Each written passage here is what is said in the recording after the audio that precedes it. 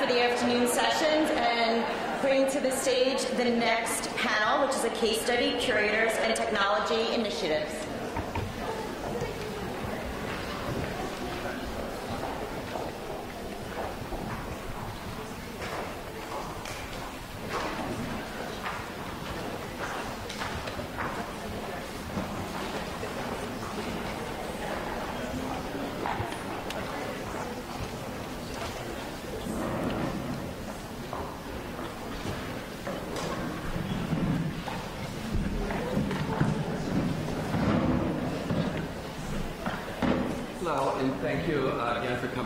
Museum. I'm Kevin Staten, Chief Curator here. It's great to see so many colleagues with us today. We're talking this afternoon about technology initiatives, and we're going to talk about 3 case studies in particular. I think one of the most exciting new responsibilities of curators in grappling with new methods of delivery, and it is grappling with new methods of delivery and balancing content quality control with increased expectations for access and immediacy in the galleries. We have heard already today about the ways in which changing demographics and new generations of museum goers require new kinds of not just presenting, but collecting for today's museums. And we are all experimenting with these ways of making collections available. Finding the most appropriate uses for technology is one of the biggest challenges, but it's something that also offers one of the biggest rewards. This panel this afternoon will be organized in a way that I'm going to explain to you so you know what's coming. We're going to do 3 case studies from 3 different New York institutions, the Brooklyn Museum, the Cooper Hewitt Smithsonian Design Museum, and the American Museum of Natural History. I'm going to wait to introduce my colleagues from those institutions until we get closer to that part so that we don't have too many introductions all at once. But first, we're going to hear from Malia Simmons. Many of us in the museum world and in this room today, in fact, have benefited greatly from Bloomberg Philanthropies and their vision for the importance of using new technologies to make museums and their collections more accessible through Bloomberg Connects. Malia, the Arts Program Manager at Bloomberg Philanthropies, manages grant programs that support arts and culture at Bloomberg.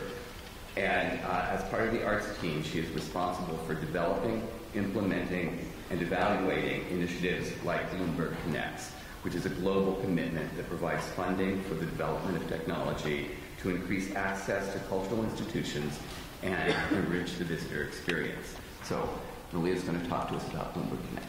Thank you. Good afternoon. My name is Malia Simons, and I work as part of a team to manage cultural grant making at Bloomberg Philanthropies. This is an entity that encompasses all of Mike Bloomberg's charitable giving, so that's personal, foundation, and corporate. For those unfamiliar with Mike, he founded a company called Bloomberg that uses technology to provide information. So remember that phrase, technology to provide information. It's primarily financial information like stock indices and market data to the investment industry. He was also a 3-term mayor of New York City from 2002 to 2013. Our approach to funding the arts has been developed with Mike's belief that the arts are uniquely effective at improving the economy, identity, and quality of life of communities everywhere. Most people experience the arts as an exceptional event, like a performance or an exhibition. This sense of art as a one-off can make it easy to overlook the fact that making and disseminating culture taps into a range of enormously powerful and positive dynamics. Building communities, boosting economies, inspiring great design, and engendering empathy, imagination, and tolerance. Our goal is to support the arts in ways that trigger and sustain these dynamics. The history of arts philanthropy in the U.S. has tended to focus on creating and supporting institutions. Our strategy embraces this approach, supporting institutions, alongside what we see as the 2 other components of cultural infrastructure, artists and audiences. Let's focus on audiences. As you know, we've developed the Bloomberg Connects initiative, working with 14 cultural institutions around the world to use digital technology to increase access to collections, exhibitions, and information about art and culture for audiences on site and off. This initiative really began in the 1990s with Bloomberg sponsorship of audio guides at museums as a way of giving all visitors the kind of specialized information previously restricted to people like you, curators, or who were curators. A little context. Mike began supporting the arts at this time and was on the boards of the Jewish Museum and the Metropolitan Museum of Art. He very much appreciated the customized tours he received from curators and even museum directors, and thought, wouldn't it be great if everyone could go through an exhibition with a curator? Mike loves curators, and I'm not just saying that because I'm in a room full of them, but because he has great respect and appreciation for people who can synthesize information and provide it to the public in an interesting and understandable way. So when the opportunity arose to support cutting edge, at the time, technology to deliver information about works of art to the public, he jumped at the chance to fund audio guides at several museums. This new visitor service would level the playing field by increasing and improving access to cultural content and use information and technology to bring art to life. In our current initiative, we're looking to support the most interesting and effective ways of expanding audience engagement. Our portfolio of 14 cultural organizations is quite diverse and includes 9 art museums, 2 botanical gardens, 1 natural history museum, 1 performing organization, and 1 science museum. The initial class of 5 Bloomberg Connects grantees were selected in 2013 and comprised cultural organizations whose audio guide programs we had been supporting collectively for over a decade. Each institution was thinking about how to transform their audio tours to a mobile experience, and we supported the development of digital projects at the Art Institute of Chicago, MoMA, the New York Botanical Garden, the Guggenheim Museum, and the Met. They each had a unique approach to engage their audiences. MoMA, being MoMA, took an encyclopedic route aiming to provide all of the museum's audio content on their app. The Art Institute wanted to provide a fun entry point to its permanent collection, so they developed 50 thematic tours of 10 stops each for their app. The Guggenheim looked to their app to augment their special exhibitions with audio and video content, as well as provide a tour of their iconic building. The New York Botanical Garden wanted to highlight its summer exhibitions, and the Met, being the Met, wanted to do it big, have an app and online initiatives to bring its collection to the universe. What was exciting to us were the diversity of approaches and cross-departmental work that each of these institutions undertook to develop their projects, and that the enthusiasm and support for these digital efforts came from the directors, reinforcing the priority of these projects for their institutions. What also drew us to supporting digital projects is the experimental nature of the programs and the fact that our grants were really going towards research and development. For example, we didn't know if MoMA's camera feature could withstand the masses of visitors who might be using it. And sure enough, in the beta testing, it didn't. All of these photos crashed the system, but everyone learned from it, and now it works beautifully. We've also learned other things about the users, too. Visitors still love audio. So at the Met, rather than loading over 2,000 audio stops on their app, which is only available to iPhone users, they've put all of these stops on their new mobile website, which is accessible to anyone with a mobile smartphone. I could go on and on about lessons learned, like mapping, necessary or not, visitor information, how much is enough, but we'll save that for our discussion. One of the great aspects of Bloomberg Connects is that we convene all of our grantees twice a year to share successes and challenges and hear from experts in other industries who we hope will inspire our grantees. We are also very interested in sharing what we've learned in this program with other institutions, because unfortunately, we can't support every worthy project. But if we're able to help others with best practices, this expands the reach of our grants. The good news is that people are engaging and using these digital tools. What we don't know yet is what this means in terms of meaningful engagement. The next class of Bloomberg Connects grantees funded beginning last year are focused on developing digital tools to enrich the visitor experience. I will let these folks describe their projects, but just know that we are very excited about the way things are going.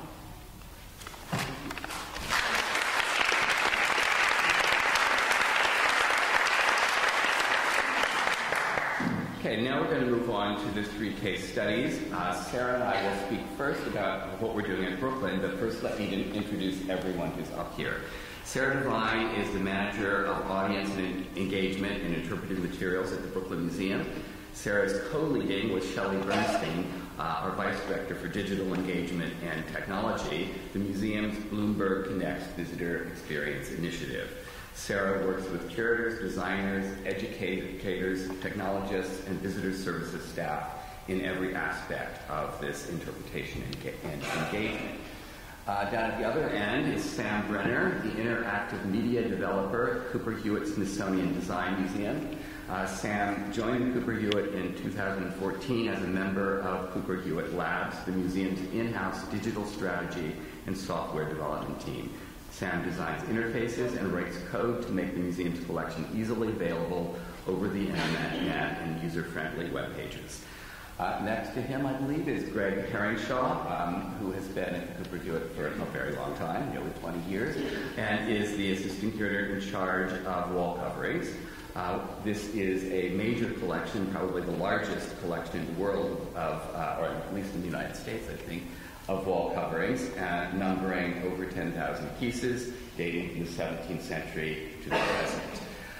In their presentation, Sam and Greg will focus on the acclaimed immersion room at the Cooper Hewitt, an innovative way of displaying and contextualizing the outstanding collection of wallpaper held by the museum, a collection that had previously been very difficult to share with the public. Catherine Devine is the Chief Digital Officer at the American Museum of Natural History. Catherine joined the American Museum of Natural History in 2012, and she is responsible for the museum's digital strategy, which focuses on driving transformation of the visitor experience on-site and online. And Ruth Cohen, Senior Director of the Education Strategic Initiatives and Director, Center for Lifelong Learning at the American Museum of Natural History. Ruth is responsible for the co-development and the management of the museum's education divisions. At the American Museum of Natural History, the Bloomberg Connects project is still in progress, as it is here in Brooklyn.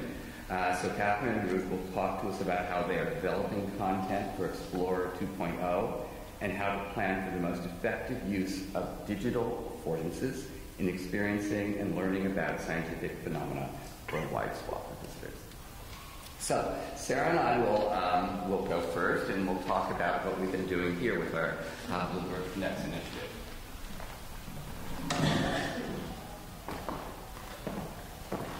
When we started this process, I think we all were very interested in seeing how we could bring to the galleries here technology in a role that would help promote curatorial goals. In the galleries, traditionally, we have labels, and we occasionally have curators. The labels are the most obvious way that we communicate, the safest way that we communicate with our visitors, but I think none of us think it's the best way. We have a system down for labels. Labels are easy, but as Malia said, it's that conversation with curators that makes the museum experience really special, whether it's for Mike Bloomberg or for individual members of the community that we happen to have the opportunity of taking around the museum. And I think curators yearn for a way to make this experience broader, to allow us to have that kind of conversation with the audience that we occasionally are privileged to have with individual donors or with individual audience members that we happen to have time to take around. We hoped that what we were doing here would lead us along that line. We went through several iterations of this project, trying to reach that sort of moment when the curatorial voice could be transmitted to the public in an easy way. That's really what we've been trying to do throughout this entire process. So in direct in real time, we've sort of come upon a way in which we think this might work. I was the kind of guinea pig at the beginning of this process in which I was the curatorial content for the experiments that we were having with the public. I sat in a room behind a curtain, so to speak, and answered questions. I faced this project with trepidation and skepticism, worrying that, first of all, I wouldn't have the answers at all, and secondly, that the questions wouldn't be very interesting. And the fact is, neither was true. I didn't have all the answers. There were certainly times when I wasn't articulate in answering and when the material wasn't right at my fingertips, but that's what this process is meant to do, is to build that body of information and good information that we can then begin to process out to the public. That building that body is what Sarah is going to talk about, how we went about the process of doing this. So one very important point I'd like to make before we really get started is to share that although the project itself began in interpretive materials and technology departments, it was really a building-wide initiative that could not happen at all without everyone getting on board, and for that we're extremely grateful. So we've asked a lot of our colleagues over the last 2 years. This initiative has been 2 years in the making. And we began the initiative with a series of cross-departmental meetings that included curators, educators, designers, visitor services, security staff. And these meetings really gave us a chance to examine our own visitor experience. And the lens through which we were doing the self-examination was this initiative goal, was to create a dynamic and responsive museum that fosters dialogue and sparks conversation between staff and visitors. But how do we do that? So we spent a lot of time in these meetings coming up with lists, lots of lists, of things that we thought we did well, things that we thought could use improvement. But to really figure out... Hold the phone. Hold that thought. I don't know what just happened here. There we go. Okay. But to make this large and potentially complicated project manageable, we adopted a planning process which is known as Agile. This is a planning process that software development firms use, and it relies on breaking down what's a really large project into smaller, manageable, testable chunks that we did in rapid-fire pilot projects. Most importantly about this process is it's iterative. That means that every pilot project builds upon the learnings from the previous one. And that was really important to us because we didn't know what we didn't know. We had these assumptions, but we really needed to test them. And we didn't know what the end game was. We just had this overall goal. Agile was really challenging for everybody. We relied very heavily on staff in the building to help us move quickly, often testing the limits, and I would imagine also the patience of many people as we constantly were badgering people with our need for speed to run through these projects very quickly.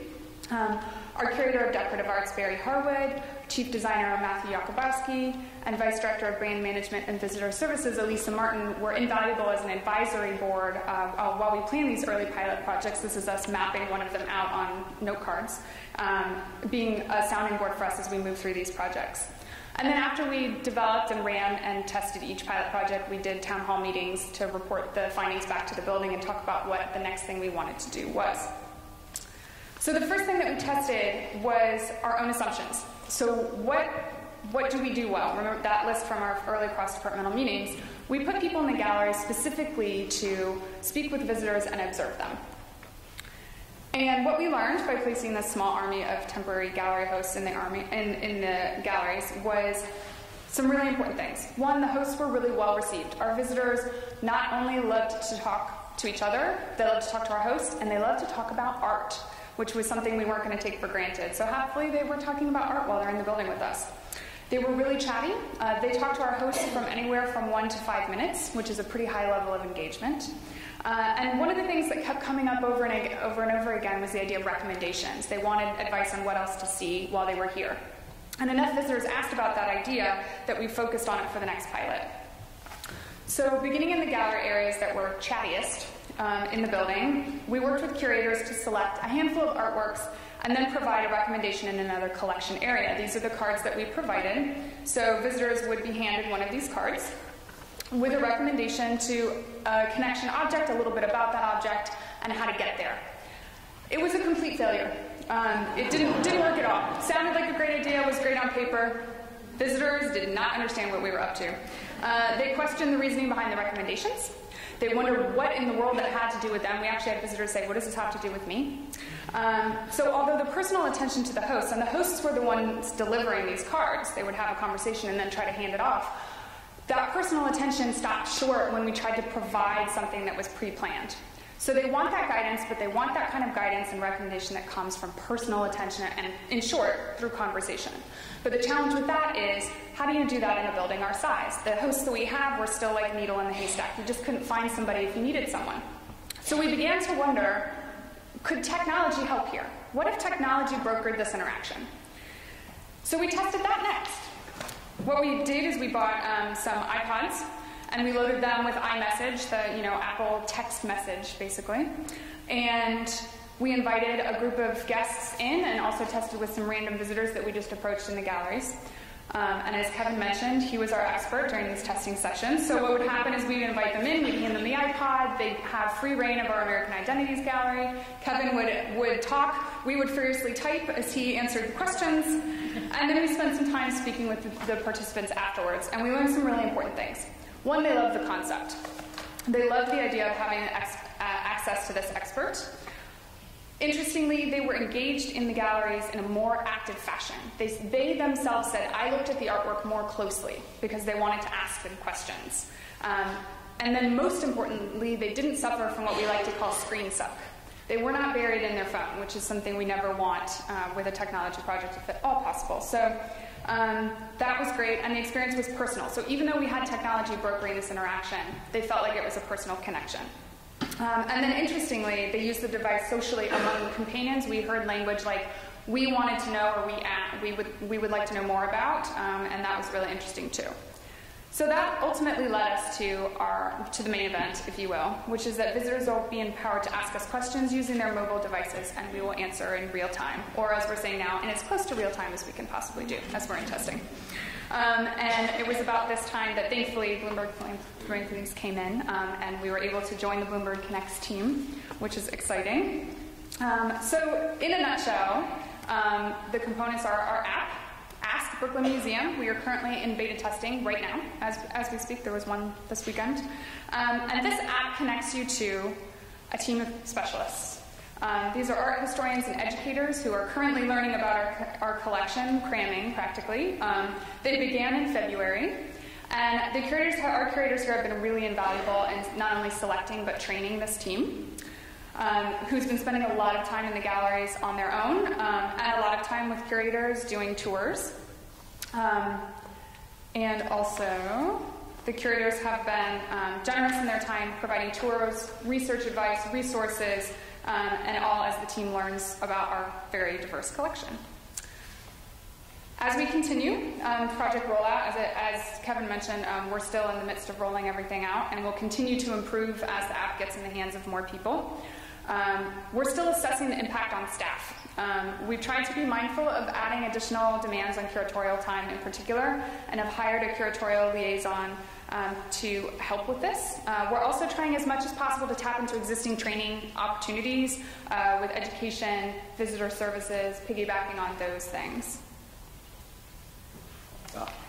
And it has been a process that has both been great fun and a lot of learning, because I have learned a tremendous amount in being the guinea pig in this project, both in terms of what people ask and how one can best answer it. I think we've found that we can oftentimes provide more of an answer than they thought they were going to get. My fear was that we were going to be able to provide less of an answer, but that's actually the opposite is true.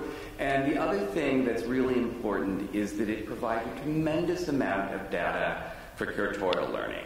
That we hear what people are asking. We know when the same picture is asked about over and over again, a question that we never considered answering in the label. So that knowing what visitors are asking helps us decide what kind of information to deliver, however we choose to deliver it on the multiple platforms that we use, labels, acoustic guides, this app, and other things that constantly we're learning from the visitors in this process, what it is they want to hear, and which answers satisfy them. I frequently asked at the end of, and during the testing anyway, at the end, did I answer your question? And it's almost always the answer was yes or wonderful. Sometimes it was no. So then you know that that's not quite the right answer for the kinds of questions that people have. I think that whatever the future of this project is, and we do expect to evolve it, this is a project that we hope to evolve as we learn more and more about it. Whatever the future is for it, I think we're going to end up learning much more about what the visitor needs in our galleries and how it is that we can best supply that. Thank you.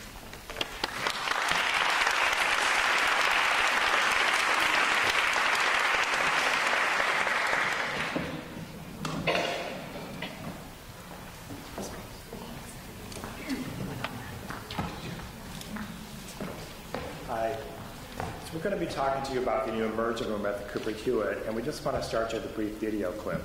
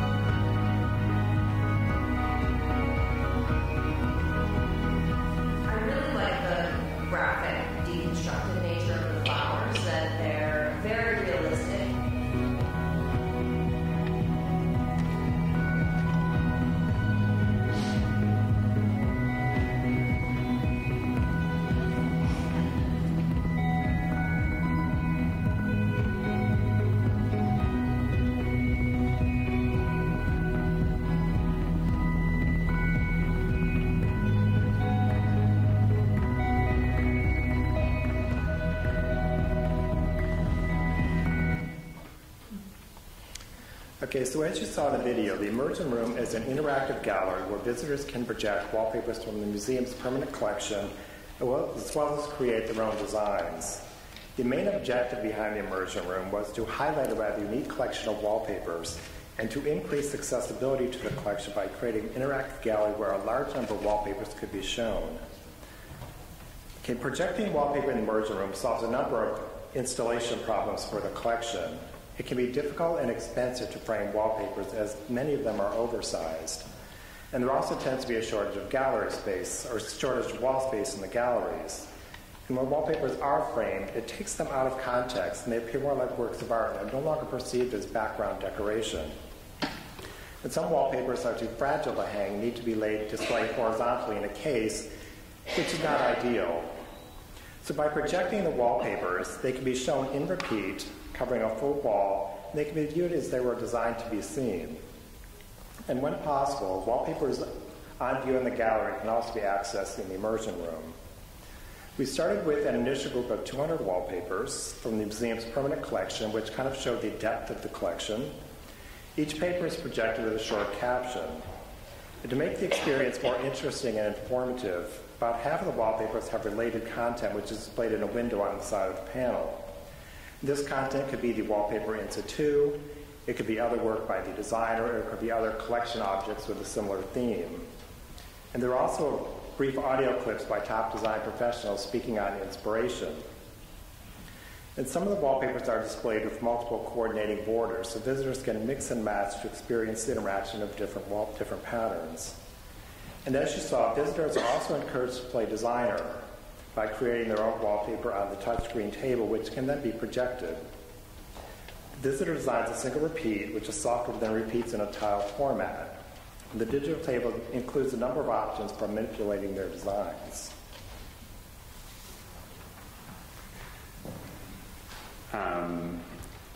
So I'll talk a little bit about the production and the infrastructure we have in place that allows us to build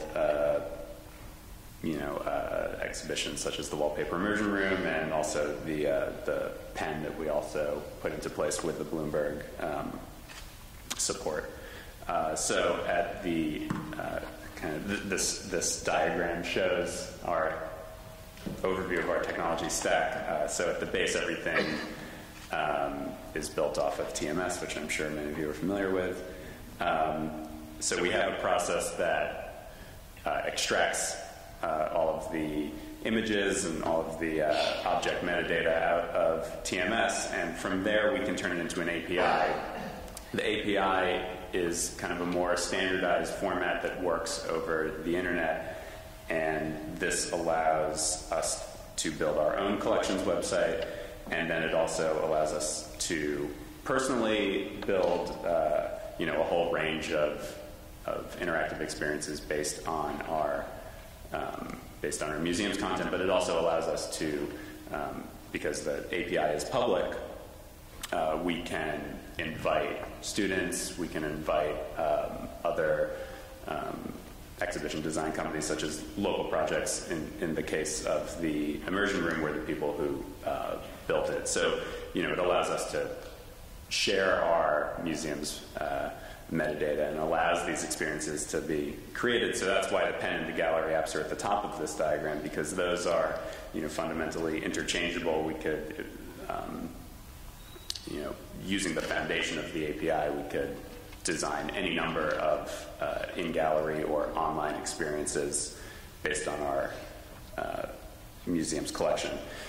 This is just an example of what an object looks like when it comes over the API. You can see all of the, well, maybe you can, it's tiny, you're not meant to see it, but, information like the title, the accession number, all of the texts that have been written about the object, so what shows up on the label, maybe what appeared in a publication. So additionally, in the case of the immersion room, there was a need for additional metadata so this is a tool I designed that allows us to extract the repeating pattern out of a wallpaper. When it's photographed, you have the registration marks along the side. It might be slightly rotated, and to get it to display in the immersion room, we need to kind of identify the repeating pattern of it, crop out the registration marks, maybe rotate it. So I'll just play this again. So on the left is the original photograph that we have, and then I'm just dragging out a bounding box, and I think I rotated a little bit just to roughly match it up. So then this information also gets saved to our API and is combined. So all of that data that originally came from TMS, such as the title and the images and everything, now we can, through the API, we can supplement that with additional information, such as the repeating part of the wallpaper image. So I save that, and now that's available over the API. Additional tools that needed to be built to facilitate the immersion room. This is kind of the administrative interface for adding a new wallpaper to the immersion room. This is something that has gone through many different versions.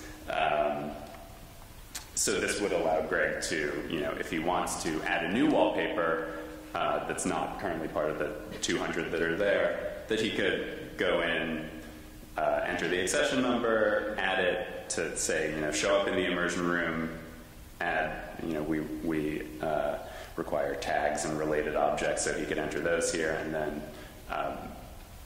do the cropping as well from the previous tool. Another thing the API allows us to do is to kind of close the feedback loop on what people are using the immersion room to create. So these are just some examples that I pulled last week of some of the visitor-created wallpapers. So everything that happens on the tables, because all of the visitors have a pen that is tied to their ticket, they can choose to save their wallpaper, which is then linked to their account. And they go to a URL that's on their ticket, and they would see a page like this, which shows the wallpaper that they created. That same URL would also show all of the objects that they collected, maybe one of the wallpapers from our collection that they were inspired by, or anything else that's on display. It also allows us to if there's any other interactive piece that functions to, create something new in the gallery. So we have it's called Sketchbot, and it is a little robotic needle that draws your face in the sand. So when that's done, it takes a picture of it and uploads it via the API to our to the visitor's visit page. So all of that information is collected on the web for them to share, to serve as a reminder of their visit to the museum forever. Yeah, that's it. Thank you.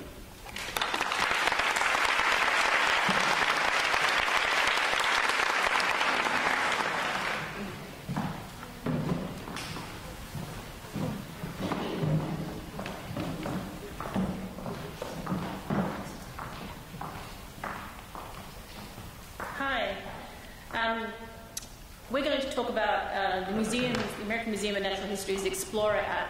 This is an app that we've actually been involved in with Bloomberg Philanthropies for many, many years, actually predating my time at the museum. But it was originally done in 2010. It was really to address the issues of three or four questions that visitors ask. Where am I? What would I like to see? What am I standing in front of? And what is significant about this? And I think that this is something that for our museum is really relevant.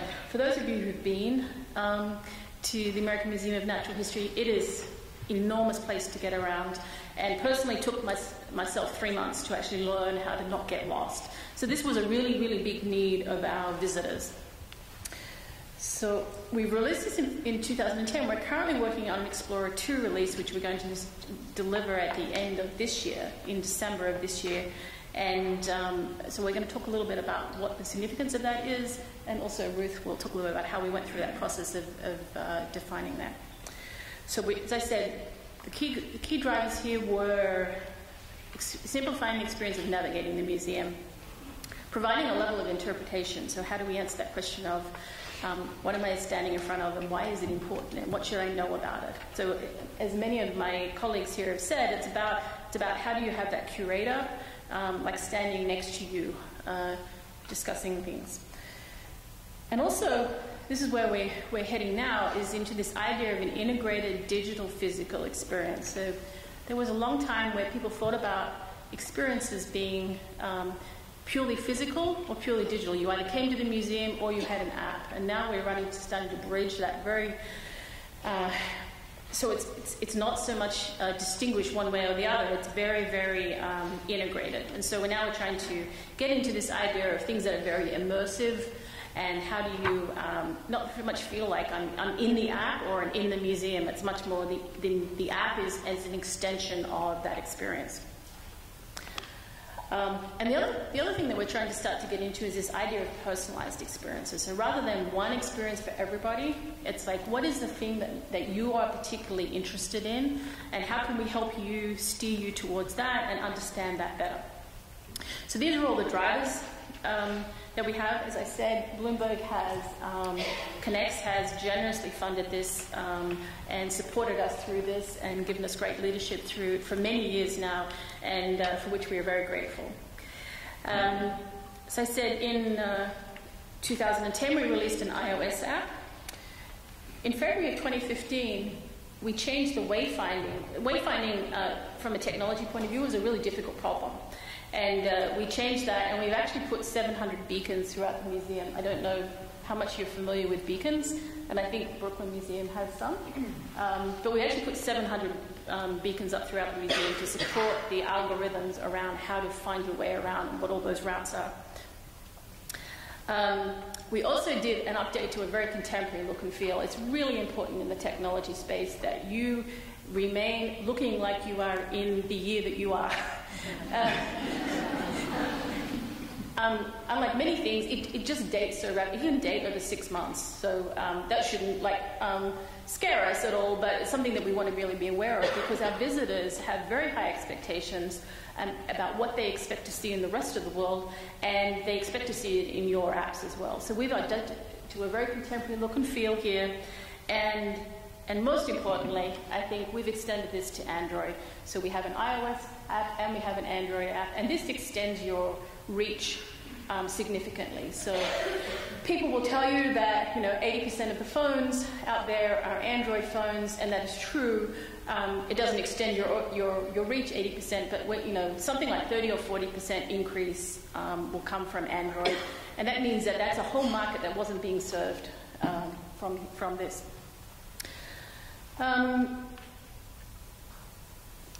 Some other things here. Sorry, I'm conscious of time. So, it was important to us, and you heard Cooper Hewitt speak about this idea of an architecture. The architecture is very important so that you can build this in a sustained way. We continue to do beacons.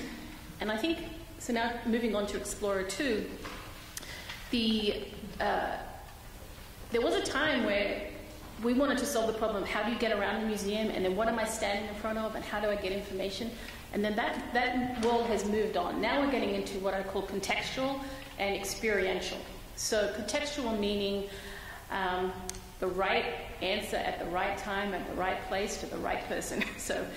And this is a really difficult thing to deliver from an experience point of view and also from a technical point of view. But I think it's really important, this idea of, rather than have to get out my phone, press a few buttons, find information, it's more like I'm standing in front of a beautiful piece of art, or I'm standing in front of Tyrannosaurus Rex, and it's it just appears. It's just a seamless, what we call in this industry, a frictionless experience of being able to just the information that you need appears for the person that you are. That's one. And the other one is this idea of experiential, and Ruth will talk to this a little bit more, this idea of being able to be much more immersed in it, this bridging of the physical and digital. So with that. Thank you. I'm going to attempt to speak and set up this at the same time, which is not always successful. The other major question that visitors want to know is where's the bathroom, and that's what Explorer does. That's true. Very well. There we are. What I'm going to speak to a little bit more is on the content areas, what we're focused on at the museum in terms of digital learning, and how do digital affordances enable, enliven, and enforce, in this case, scientific concepts. There we go. And this is the kind of central principle of science visualization, right? So you want to see concepts that are very abstract and very hard to understand. And this is the way we used to visualize science, which maybe to a room full of artists has some beauty, but is pretty incomprehensible. And then we go forward and we can, in our old space show, we can see this sort of science visualization. And I want to emphasize that these visualizations in astrophysics are based on real data. These are all real data sets that are then interpreted in these beautiful visual images so that you can understand what the universe maybe looks like. We want to move even further with this. How do I fix that part? It doesn't look very good, does it? Can you see it? Anyway, what we want to do is go even further to look at more immersive kinds of digital affordances that allow you to see things in 3D within the halls. That's going to enliven the halls. I want to focus a little bit here on what we're concentrating on, which is our primary audience of children and youth. So we invented, and we'll have some other slides which show the games aspects of what we're looking at in terms of digital, both mobile and stationary. This is one about pterosaurs, which has an AR version which allows you to see how a pterosaur flies, or how we think a pterosaur flies. And again, what we're really talking about here in terms of a science museum or a natural history museum are the things that you will never see. Extinct environments, the universe, microscopic environments. So we want to really showcase this. This is a game called Micro Rangers. Those cute little critters on the bottom are microbes and what they do to you. Those are the explainers on top, which also appear in an AR version. We're doing some experiments in Minecraft and other games-based learning. Here's a cute DNA game we're developing as well. These are all now in prototype. So when we're looking at Explorer 2, as Catherine pointed out before, we're looking to connect our halls to authentic and ongoing scientific research, the stuff people can't see, make it contemporary, create compelling storylines, and illustrate the big ideas, the things you cannot see.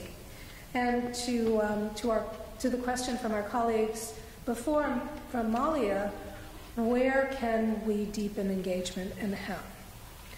So 2 big ideas, concepts that we're working on currently are the digital universe as a signature experience and Tree of Life. And so, as you can imagine, those are both big topics. They're big areas that the museum is well known for, that we can look to immerse audiences in even further. As you'll see, we're looking to zoom in. We're looking to bring existing halls even more animated and more into life. The Tree of Life, evolutionary history, biology. How can you use an app on a mobile phone to see where these different mammals or organisms connect with each other in evolution? So these are some of the content areas that you will hopefully see in Explorer 2.0.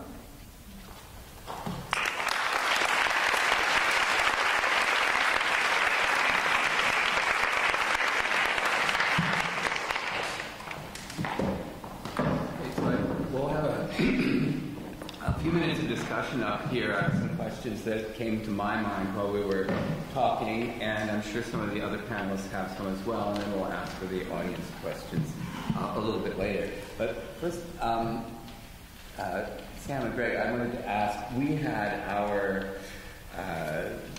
development process to get to where we were, what the project was we wanted to do. How did you come upon did it come to both together, or wanted you individually that this immersion room was the right thing to do, or was it a process? I think it was, it's like my committee. I think there were a number of people talking about it, working on ideas on how to get more access to this wallpaper collection. So as I was saying, it's very difficult to display, but it's really a unique collection in the United States. And I am totally clueless about technology, but fortunately there are other people on staff who know how to work with it to our advantage, and I kind of know wallpaper collection. So it's just, I think it's just a mutual conversation. I think we found that too. It's hard to believe that some curators don't know a lot about technology. And sometimes we found we were speaking different languages, trying to get to the same place. And I think sometimes that leads to the feeling that maybe the curators are just providing content and somebody else is doing the design. Did you find that you reached a place where, in fact, you were both designing the project? I think a lot of the decisions for the design and the development of the project were in place by the time I had joined the labs, but I think that specifically in the case of the immersion room, there was, at first it was just going to show the wallpapers, and then also local projects, people who implemented the front end of it, said, well, how about people draw their own wallpapers, and then we saw how that tied into the system with a pen to save everything to your account.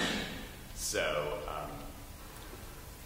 there was that element of conversation there, and personally I think having, even though a lot of the development was done by a third party, I think having the labs and a small dedicated technology staff in-house kind of helps facilitate the conversation between vendors, curators, anyone who's working on technology. But we can come at it from a perspective of being a part of the museum and having to spend a lot of time doing the nitty-gritty of the implementation of it.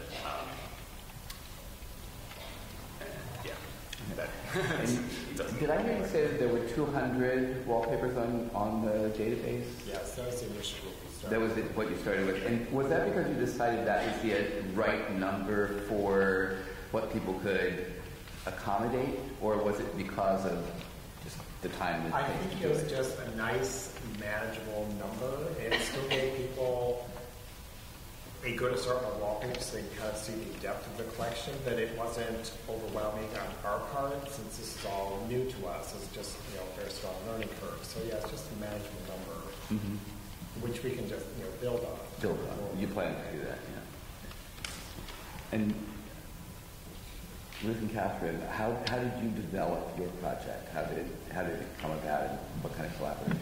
We set up a group last summer called the infamous Explorer Innovation Committee, and this was an interesting test for the organisation. We intentionally took people who we knew to be innovative and forward thinkers rather than someone who was a representative of each department, and got them together in a room, and really we came up with so many ideas, but then we ultimately had to come down to what were we actually going to move forward with. But I think that was, I don't know if you want to comment on it further, Ruth, but that was an interesting experiment for us. It was one of the first times that a cross-departmental group had been tasked with coming out with something, and everyone was excited about the opportunity. And I will say, the first meeting is what you throw out. So everyone comes and all these ideas come flowing out, and then at the end of the meeting, Catherine and I turned to each other and said, well, we don't want any of those ideas. And then we started all over again. So the process, I think, facilitated that important feeling of we can fail, we can have bad ideas, as long as we keep working with each other and off of each other's ideas. You guys said that you had originally thought about incorporating wayfinding in this and jettisoned that? No, we do have wayfinding. Wayfinding was there from the very beginning. You solved that? Yes. Okay. The thing about, I realize this is not a technology audience, but technology is an ever-moving thing.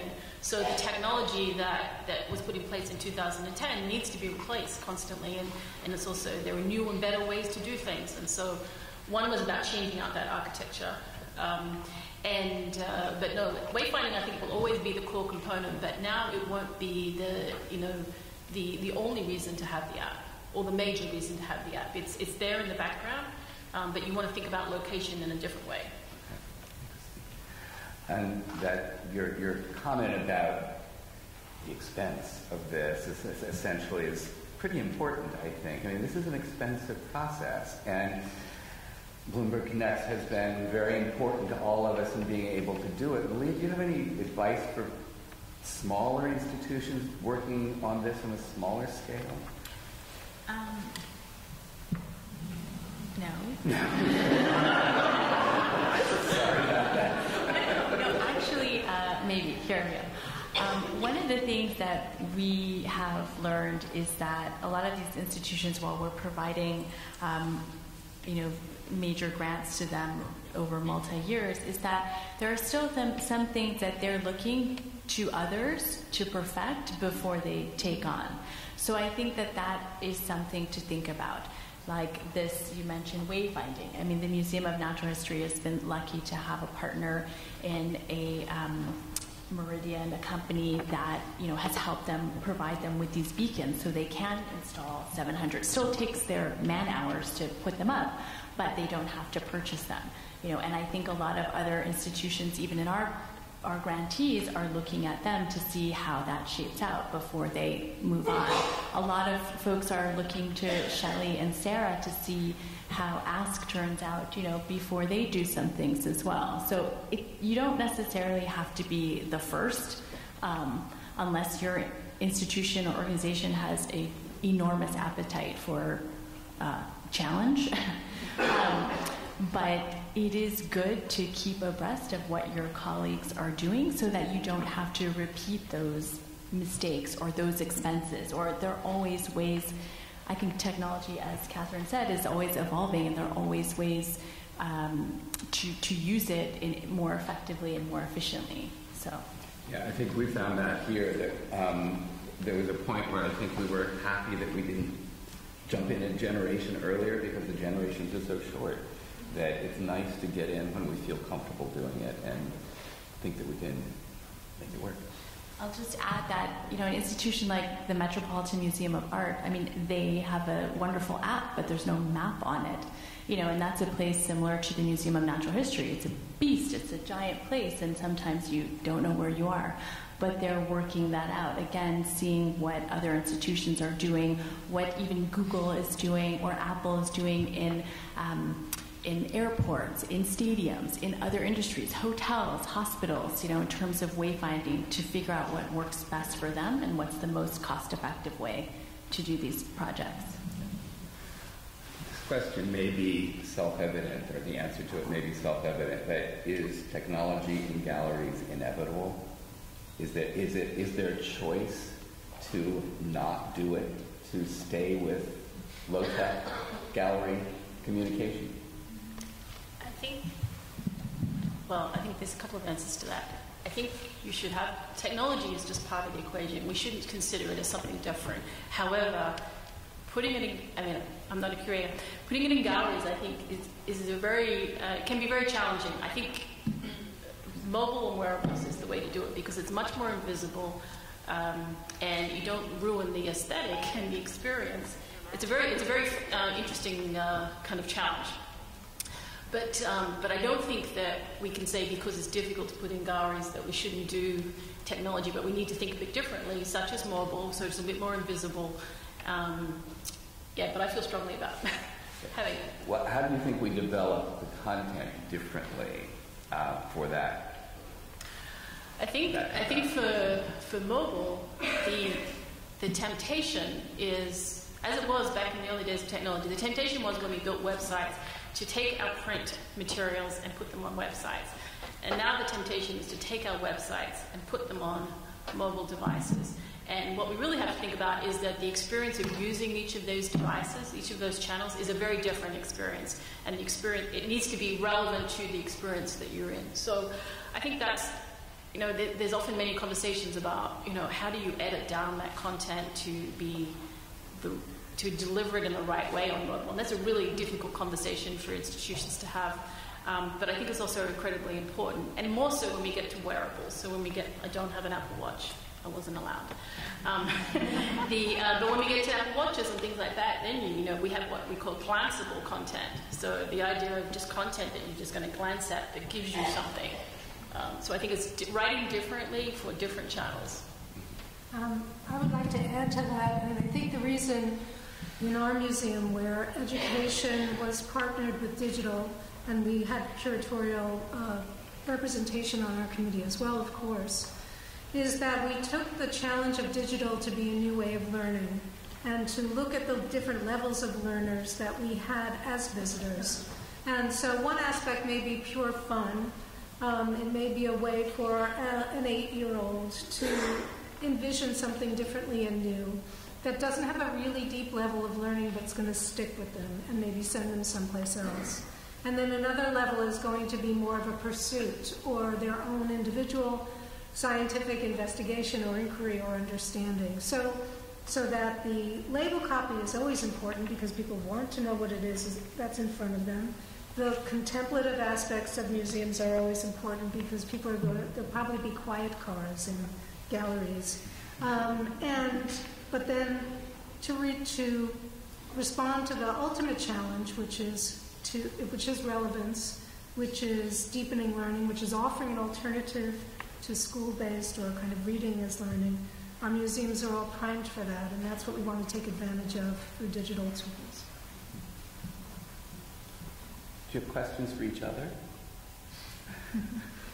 About your project? I guess I have another question for you. Your project seems to be encapsulated. You've got something out there in the public sphere. The advice to those of us who are still in the middle of doing it, is there anything you would do differently? Is there something we should not do that you did? No, perfect. I think in the case of the immersion room, it's a very, it has a specific focus. We have the infrastructure in place that allows us to easily, I think why I talked a lot about the API in my portion of the presentation was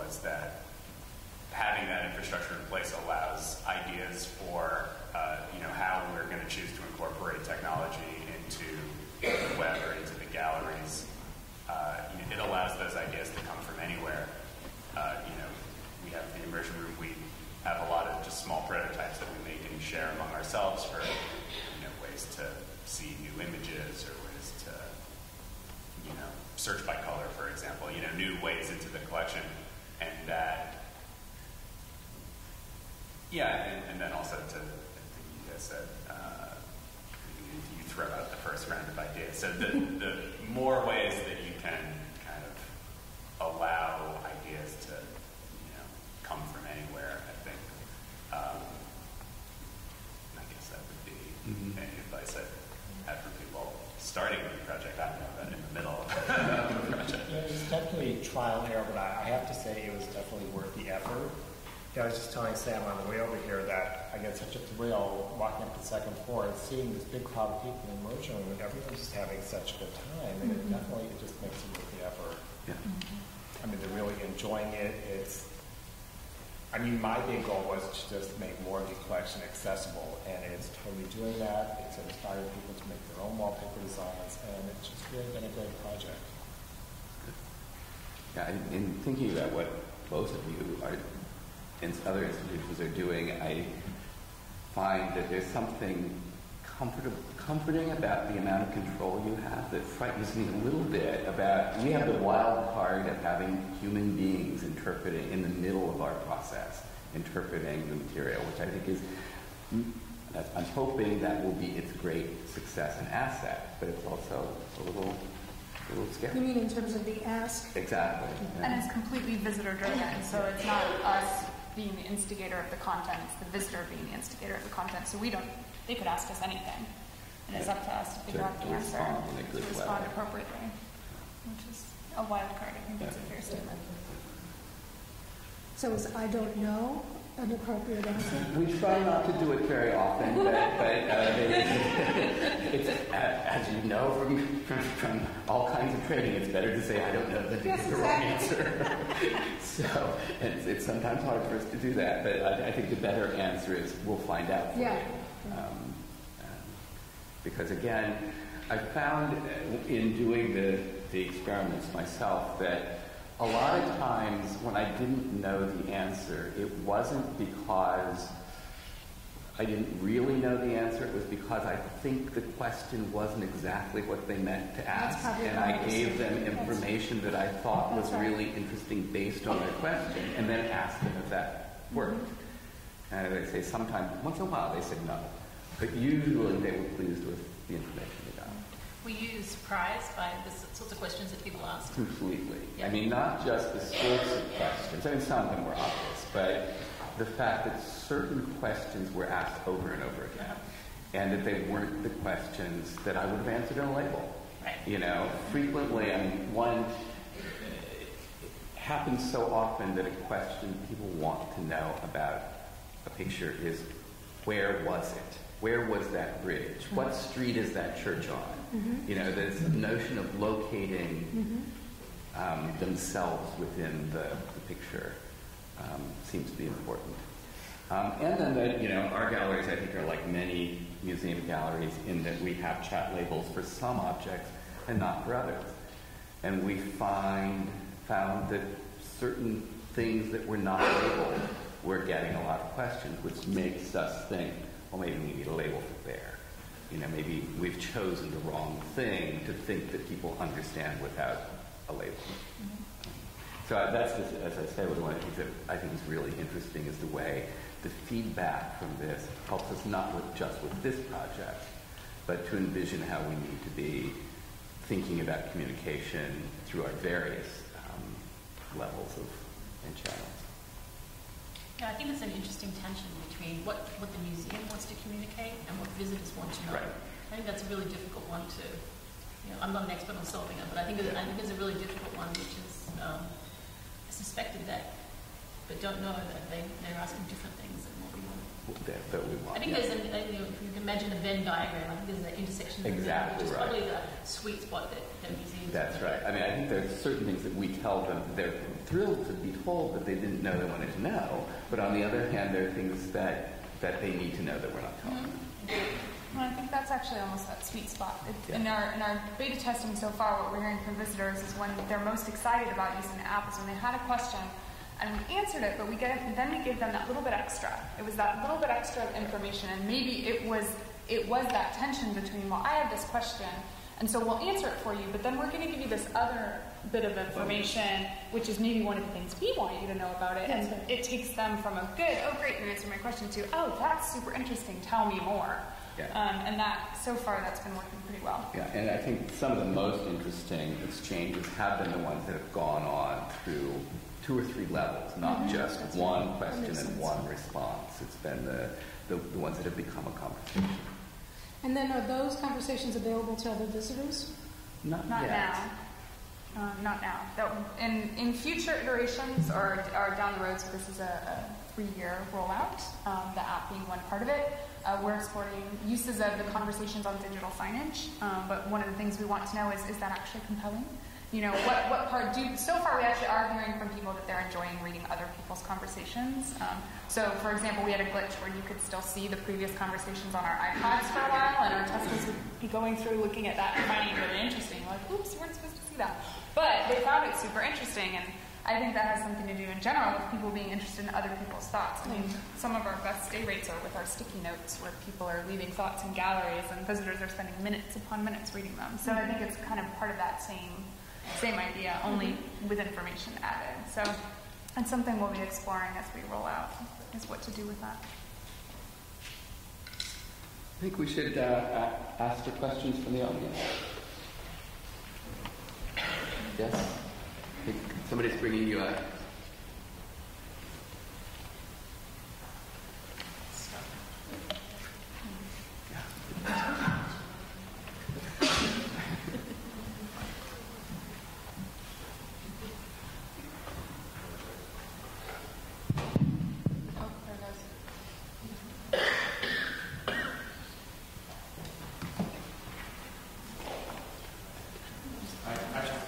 Yeah, why don't you do that? So it's a question really for all of you. I'm wondering whether Bloomberg Philanthropies thought about whether it would impact the field to a greater degree if one of the requirements of the grant was to make the technology open source. And secondly, whether the institutions would have accepted that the technology they developed would be freely shared. And say those smaller institutions that didn't have Bloomberg Connects grant and didn't have the resources on their own to develop something. Sure. That is one of the things that we're interested in exploring. We have had several conversations with a lot of the folks here, Shelley, Loic from the Met said, about open sourcing, sharing the code from some of these programs that we've supported. And I think a lot of times the conversation comes down to, we can certainly share it, because Cooper already does share some of your code, right, for some of your things. You put it up there. A lot of the code in all of our collections. Yeah, but can other institutions or smaller organizations actually use that? Because if they don't have someone in place like a Catherine, a CDO, or a technology, expert, is that really helpful or useful to them? One thing that we're thinking about perhaps doing is sharing information as simple as, RFPs, or how do you get a digital officer? How do you advertise for that? Or vendor information. What kind of vendors, have folks used? Or staffing, or a little bit less technical and more, I'd say, practical information. I'd just like to add to that I can't speak as to whether the museum would share our code, but I don't know that they're opposed to it either. But I think I don't come from the museum world, I come from the commercial world originally, and I really can't help but notice the difference, because in the museum world there is a lot of sharing of ideas such as this. So we're all learning from what each museum is doing, and we do this all the time. This is not just on these panels. Like, we're very aware of what everyone's doing and talking to each other. That doesn't happen in the commercial world at all, and because they're competing against each other. And I think that is the tremendous opportunity here. So even if we don't go as far as open source, I do think that there is a lot of sharing going on.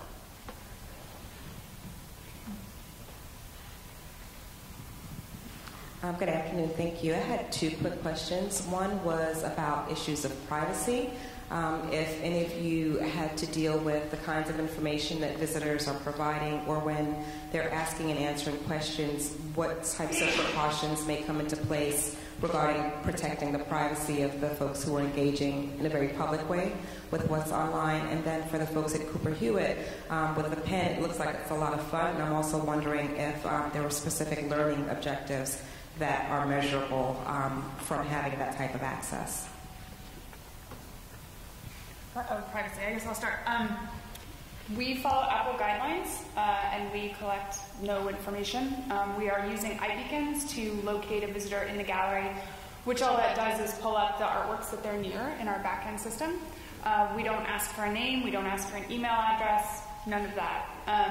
What we are working toward, however, is trying to more personalize the team on our end. They will actually ultimately be stationed in the lobby, so you'll get to see who you'll be chatting with. If we get to the point where we can't answer a question, which is bound to happen eventually, we will offer to take their email address, do research, and get back to them if they would like to share that with us, but they absolutely don't have to. So I think we have a very good legacy here of protecting our visitors' privacy, and we'll continue to do so with our app here and gather and keep nothing. And actually, we're geo-fenced, so as soon as you leave the building, you can't actually even access our app. It's only available to you if you're here in the museum, because we want to engage with you while you're here looking at our artworks. We're not meant to be outside experts outside of your time in the museum, so no public research papers outside of the museum. Could you restate the question for us? It's not against fun. I think something should be done just for fun, but I'm wondering, in addition to the fun and access element, are there certain specific learning objectives that were part of the project, and are those measurable somehow? Like, do people know anything more about the wallpaper other than just being able to see and engage with it?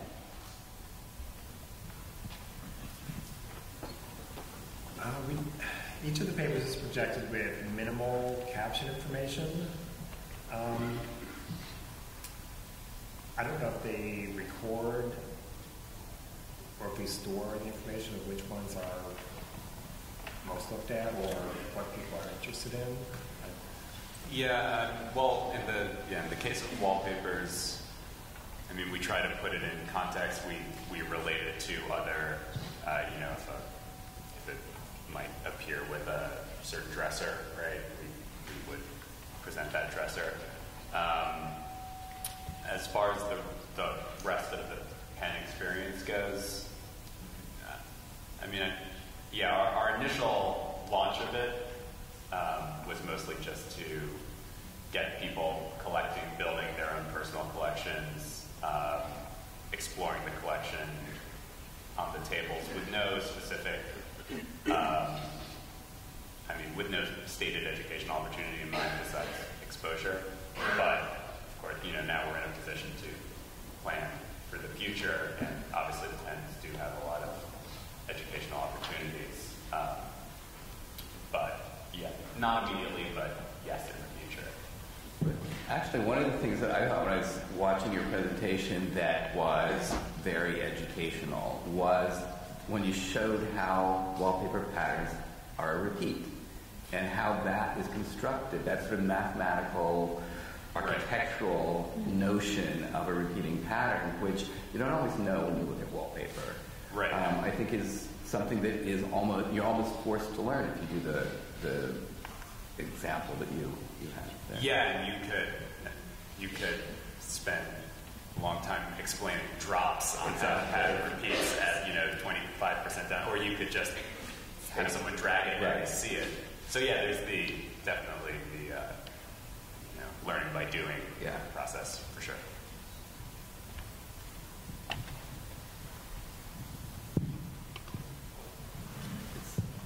Hi, Nancy Rossoff, Brooklyn Museum. I have a question about the immersion experience. The technology, the hardware, how has the maintenance of that equipment been? Has there been any problems with users using it? Has it, broken at times, or? We had to replace the projector lamps, but we know that's going to happen. no one's banged on the tables too hard. They're pretty resilient. I think the wall that it gets projected onto gets smudged occasionally, but we can paint over that. Nothing's gone. I mean, there's the cases were designed in a way to allow for fans and air circulation because that could potentially be a hot room, but it hasn't. It's never too bad. Nothing's gone too wrong. I think the only thing I noticed one evening when I was there was that the bulbs were flickering. Yeah, that's right. right. They're trying to do these selfies, but the lights kept coming out, and they were just like washing out the pattern on the wall. But I think that's the only thing I've noticed, the only little glitch, which has been dealt with. So it's been pretty smooth.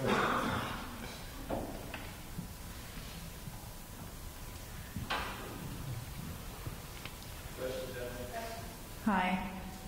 All of these mobile apps seem like a great opportunity to enrich the visitor experience while they're in the building, but I imagine that there are institutions who might want to reach to audiences from afar as well, and I realize this particularity of your specific goals with the Ask Our Team project here at Brooklyn, but I was just wondering about maybe possible applications for off-site engagement through either an app or a web equivalent of that, and how you might either use it to bring in new audiences or just to engage people who are geographically too far to have an opportunity to experience your building. Great, that's a good question. So one of the other things we'll be looking at as part of this project is a website redesign is a strong word. A second look at the website, taking this content, basically, because one of the things we're really excited, as Kevin noted, is all of the things we're going to learn with this content about what interests visitors in the building, and what I'm interested to see is how that translates to visitors not in the building and what interests them. So how we can add this to the website in a way that's engaging is one of the questions we have. But we also know from many of our past digital engagement projects that the engagement with us very much radiates out physically from the footprint of our building. So the people that are most engaged with us live next door, basically. So unless we decide to really reach out to other audiences with something specific, I'm not sure that would happen. And as of right now, that's not a goal. But that's not to say that can't happen overall as part of this, just because we've chosen very specifically to focus on the people within our walls. But I am sort of hopeful that this different type of experience, which, to echo a little bit on what Catherine said earlier, it's only one opportunity and only one way to engage with us among many, that this kind of personalization might bring people in a way that they didn't know, because they didn't know it existed before, because we can reach people on a very personal level, that might bring new people in who never thought to visit a museum before or just hadn't visited us yet, and that would be the cherry on top as far as I'm concerned.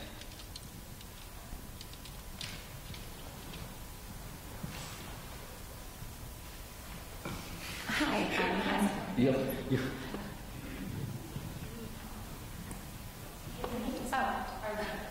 Is it me or?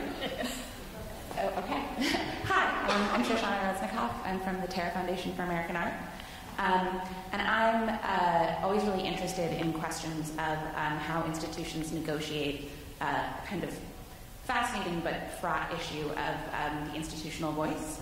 And I think that the Ask project seems like it is full of potential with that, and as are the other ones as well. And so I'm curious, especially with training the people who will be staffing those desks, what your approach is in thinking about how people are interacting with it. That's a great question. So one of the things that we're doing with our team is to spend as much time as the curators are able to learn what the institution and curatorial vision is for each collection. And that's where a lot of the tours have been extremely helpful. And the team that we have hired is very cognizant of this. They understand the importance of institutional voice and being able... They understand this tension, that they're kind of this intermediary between the institution, between our curators, between our visitors, and they're taking a lot of this on their shoulders and taking this responsibility very seriously. And the first few times we tested, they sort of had a freak out about, oh my God, if I don't do this right, I really have to get the right answer, and et cetera. So having a team that's really keen on that is important as well. But one of the ways that we're training them, and one of the resources they will have, is we're doing a wiki. And for now, it's internal, but one of our purpose-hired staff, our curatorial liaison, is helping to facilitate this, and that's to work with our curators and curatorial assistants to come up with wiki entries, one for each collection that lays out that overview of what this curatorial vision is for each collection, what the strengths in the collection are, what are our bragging rights, if you will, and as well as things like outdated terminology, things you don't say, things you do say, all of those kind of information about how to talk about the collections. And then within that, they're also going to do individual wiki entries for, ideally, eventually, every object on view. So we were starting with 10 per collection, and we're going to continue to just delve in. And that's actually kind of a side legacy we're excited about because, like I'm sure many of us, we have a lot of information siloed in many areas around the building. And so we've been using this as an excuse to sort of gather all that information from different departments and try to put it in one place. So spending a lot of time thinking about what the story is and how to share it, but at the same time giving the people who are answering the questions some wiggle room to be themselves and to have some personality shining through the app in an appropriate fashion. And we've actually had some of our testers comment about not spelling things correctly so many times, and not like they wanted to know there was another person on the other end, because you're texting. So if you're texting with a friend, particularly some of the demographic using it, it's emojis, it's smiley faces, it's misspelled words. We haven't really been doing that, and I don't know how far we'll go with that, but they kind of were dinging us for not doing that because it didn't feel so personal. So finding that balancing act between, well, we're still a museum, but I don't know how many emoticons we're really going to use. We'll see how that goes. We just went through an editorial exercise for how the information on Explorer 2.0 would be worded, because the museum may be known as a kind of stodgy place in terms of its wall and label copy, where you get the name of the species and its Latin name and some kind of drier, just straight out facts about what it is that you're seeing. So we had kind of 3 different versions, one formal, maybe more usually associated with American Museum of Natural History, one more informal, one more like, smiley face, LOL, look at that big whale. And it was a very, very fruitful conversation about where we felt we could bend a little bit and be more informal, and where we wanted to ensure that people were getting that kind of scientific fact. So it's a very important point and a very important exercise.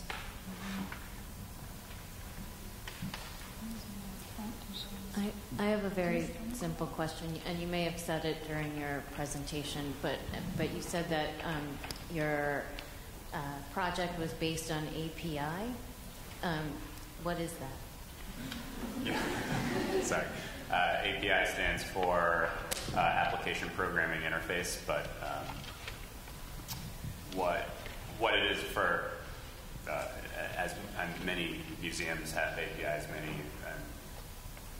tech services, Spotify has an API. It allows developers or the public to work with your institution's collection in a predictable way. So they, for example, someone makes a API request. This all happens over the internet. So they make a request to our API endpoint that might be objects.getinfo. And then accession number equals whatever, and then they'll get back the info on that object, or maybe object.getImages or exhibition.getObjects, and so it's just kind of like a neat way to package up our collection data for dispersal over the internet. It allows developers to make their own their own visualizations, their own browsing tools, their own searching tools. Danny, look up, please. Yeah. Just a quick question for Hewitt. I'm from Carnegie Museum of Art, and How much have you found that your pens and your immersion experiences are intuitive for the user, or have you had to have human facilitators kind of helping people to navigate through these cool things? I have found, I mean, it's been my experience that most of the younger people just go right in there and they just start going at it on the table. You know, they're drawing their designs or they're flipping through the collection objects. Some of the older people need a little encouragement. They're kind of standing around watching, kind of have to coerce them up to the table and show them how much fun they can have. So it really depends on, I think on the age. We're still kind of playing around, fine-tuning the script that the front desk staff, how they introduce the pen, how they describe it. Maybe do they hand you off to another person who's dedicated to the table for maybe a small training session. We're still trying to play around with as many different ideas around that as possible. Okay, thank you.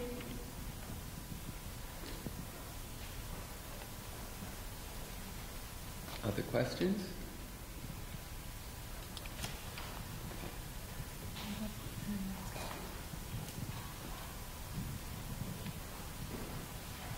Hi, I'm Caitlin Pendel, and I'm a curator at Cooper Hewitt. So this question is actually for the Brooklyn Museum, but the Cooper Hewitt people can jump in if they want.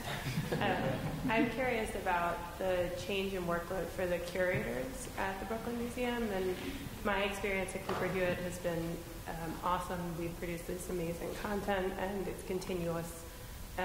We're adding to it all the time, but it also has added a layer to our jobs that didn't exist before, and it didn't replace something, it's been added. So how has that impacted you? I think there's no getting around that.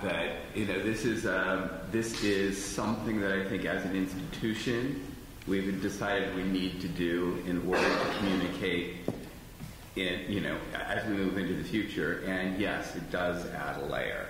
We've tried here to make it as painless as possible. I mean, I think on the one hand, the curators want to convey this information, so it's internalized as something they want to do, and the process we're trying to make, with the liaison, with the communicators, we're trying to make it so that it's the least taxing possible. But there's no question it's going to add work reviewing the material. And it not just adds work, but it creates a new opportunity, as I said before, for learning, that means that there's yet another layer. That if we are going to take advantage of understanding what this communication with the visitor allows us to learn as curators, then that means another amount of time still devoted to following what's going on and internalizing it. So, yes, I think that's true. I saw down here. Yeah.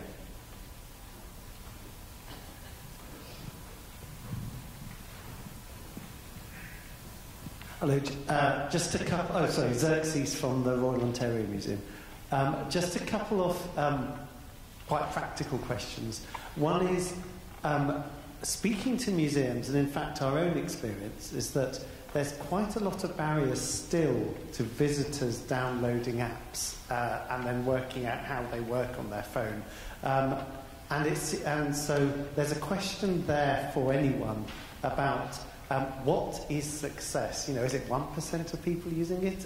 Well, it's first downloading it and it's then actually using it as they wander around the museum. And so what does success look like? And what are we all doing to remove those barriers so that large numbers of people actually download it? And then the second question is around investment and ongoing investment, which is you've alluded a couple of times to how these things need to be upgraded quite often, whether it was replacing beacon technology with something else or making something look new. Where is it that as museums we should be investing millions in like the major infrastructure things to do with technology, and where is it that we should be knowing that something will disappear in 3 years or 4 years, and how do we decide when to do what? So sorry, those were two questions, but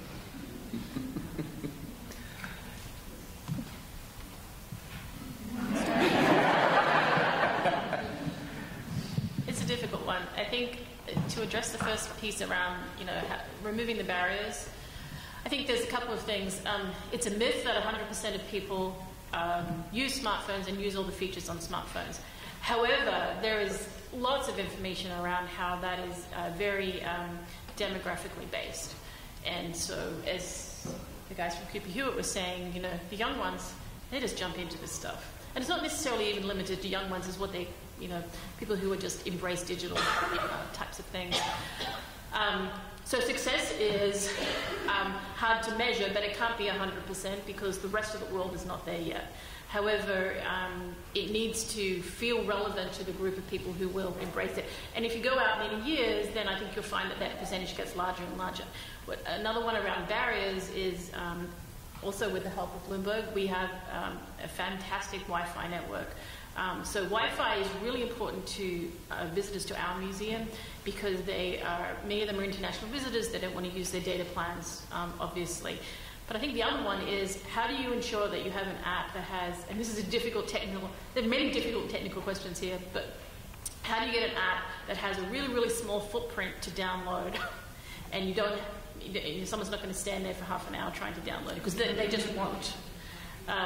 So I think so we're very conscious of that, and we're very conscious about loading content on demand. So only when you go to that part of the app do we load content. And a lot of what the guys from Cooper Hewitt were saying about APIs, not to get into too much of the technical details, but they're really important from an architecture point of view because it allows you to surface content when it's needed and not download it all in that initial footprint. And I've forgotten the second part of your question, but I probably couldn't. As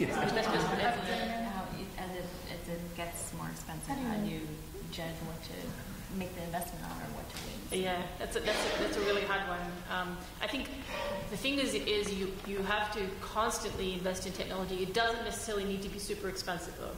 Right? You can work out a way to not make it. It doesn't need to be millions of dollars. The millions of dollars, well, maybe not millions, but the large investment is the first time you build it, and then you need to find a way to continually iterate through that.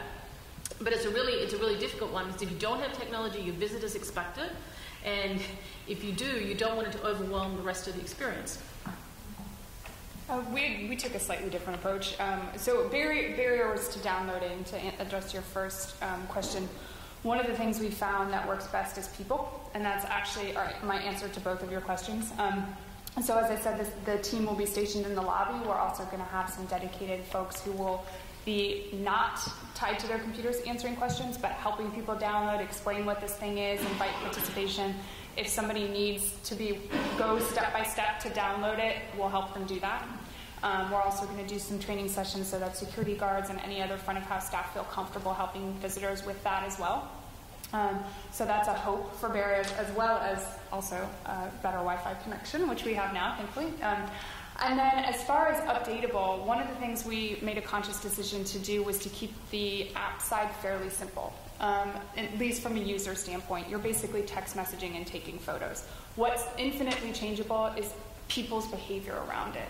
So because our container is very simple, how people use it is infinite in the sense that it's just texting, right? So the experience that we set up is changeable by how we learn that people are using it, how we want to encourage people to use it, and that interaction with people and how we invite participation can change as people's use change. That being said, we're rolling out what is known in Agile as minimal viable product. So it's the simplest version of the Apple iPhone app that we can do right now until we figure out what, if any, bells and whistles are needed in addition. Once we perfect that, then we start looking at, okay, is Android next? Probably, are other platforms next? Once we figure out exactly what it is that we need as a package. So we're taking it in sort of two tactics, if that makes sense. So just in the case of the Cooper Hewitt, we didn't talk too much about the pen, but so we opted not to have an app at all. All the visitors get a pen.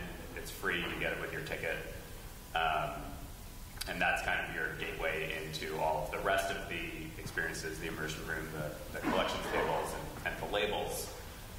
Doesn't depend on the internet, and then you just go to the URL on your ticket when you get home or whenever you choose to, and it will be there. So, I think that was how we worked around. And so it creates a whole different metric for for measuring success. Investment, I would say, yeah, the ease with which people can access your data, your museum's data, because that's not going to change. That moves at the pace that the museum has always moved at. So,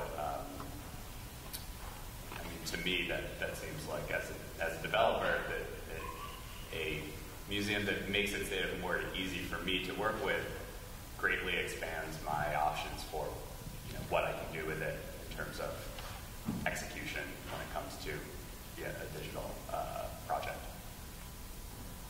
And I'll just add that, I mean, for us, success is, every quarter we ask our grantees to provide reports on, are people using what we're supporting, how are they using it. We haven't quite gotten to the point where we can understand what that means in terms of engagement, again, sort of meaningful engagement, but this is just, as someone said, one entry point into the museum. So you could go to the Cooper Hewitt and not use the pen, but you would be missing out on an amazing experience. I mean, you could also use your finger if you were afraid of the pen. If you don't use the app for the Museum of Natural History, you might not find how things are connected, from gallery to gallery. If you don't use Ask, you won't get your unique, specific question answered by a human being somewhere. The point is not to support tools and technology that take you away from the collection or what you're supposed to be experiencing, but that they enrich and enhance your experience. And so we'd like to think that we're supporting tools that people are actually using. We'd like to understand how they're using them so that, maybe these institutions can go back and assess and readjust, or, maybe folks aren't watching videos, so let's not, produce more videos. We just continue with the audio content. So that's really, what success looks like for us. And then just a note on the barriers. I think one of the things that sometimes we don't do enough is marketing or outreach to people, letting them know that these things exist, right? So if you want to have an enriched experience, get the pen when you walk in the door. If you want to know where you're going or where the bathroom is, download the Explorer app. If you want to ask your personalized question, do that. So I think that has a lot to do with it. And what Sarah was saying about people, having your visitor services people also be familiar and comfortable with these digital tools is extremely important so that they can encourage people to use them. I think that was a wonderful summary of everything we've been talking about. Thank you, Malia. Thank you to all of the colleagues on the panel, and thanks to the colleagues in the audience who had such great questions.